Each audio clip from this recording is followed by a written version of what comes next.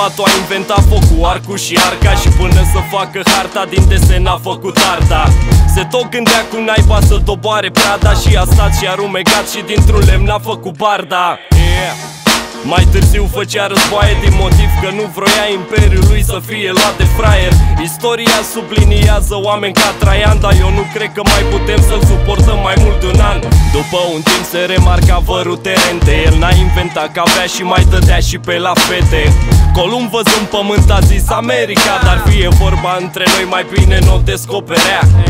Însă fără femei n-ar fi făcut senzație, fiind mereu sursele lor de inspirație.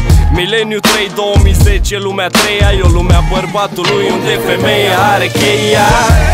Cine va inventa? Sigur a fost bărbat. Cine va inventa? Hey! Yeah!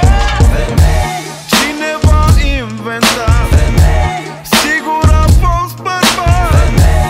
Cine va inventa? Femei! Bărbatul a inventat pe cu pușca și porturi, și tunut din perioada când băteam turcii prin corturi cu Mihai.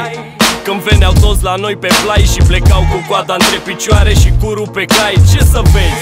Bărbatul a inventat și avionul, cea mai rapidă metodă să ducă de colo-colo omul. Au apărut în cărți Henry Coandă și Vuia, crescuți undeva în Balcan ca puia și neamul lui Gruia. Și mă gândesc cum era în primii ani și câte planuri să dărâme vreo 300 de spartani.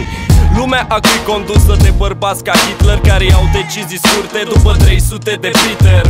Însă fără femei n-ar fi făcut senzație, fiind mereu sursele lor de inspirație. Mileniu 3, 2010, lumea 3-a e o lumea bărbatului, unde femeia are cheia. Cine va inventa? Sigur a fost bărbat.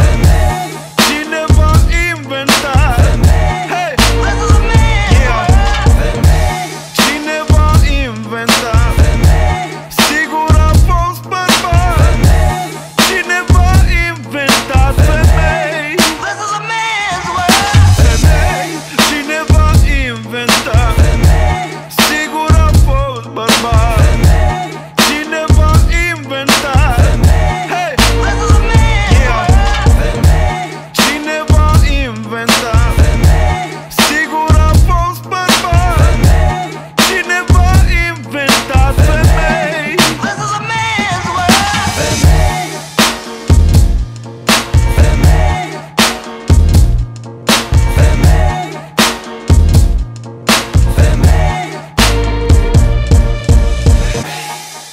Femei.